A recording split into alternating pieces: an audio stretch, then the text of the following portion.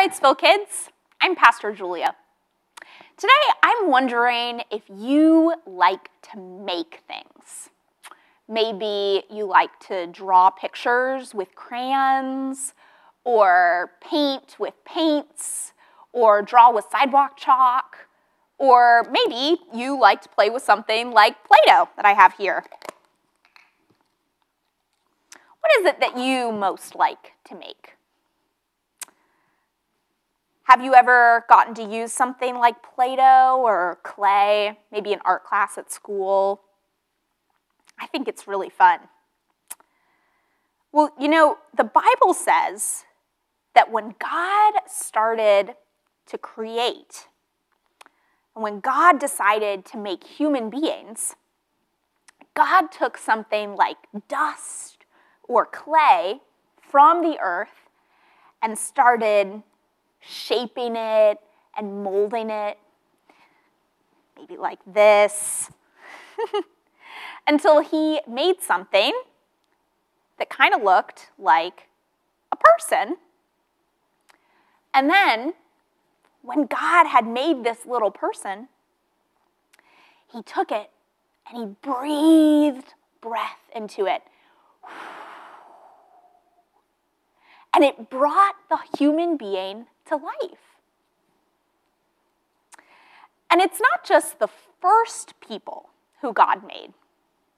In fact, the Bible also says that God formed you, even you, together when you were just in your mama's tummy. And that's still how God creates.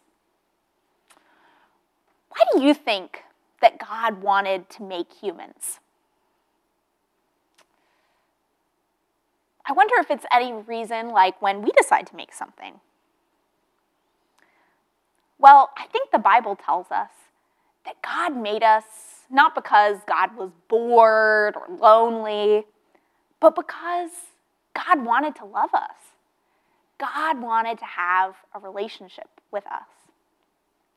Now, I don't know about you, but sometimes if I make something with clay or I draw a picture, I don't really like how it turns out. And I get a little frustrated that it doesn't look how I want it to look.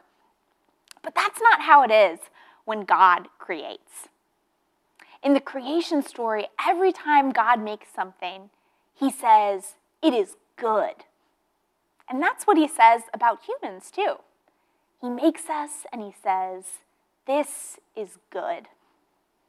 In fact, later on in the Bible, in Ephesians chapter 2, verse 10, we hear that we are God's masterpieces.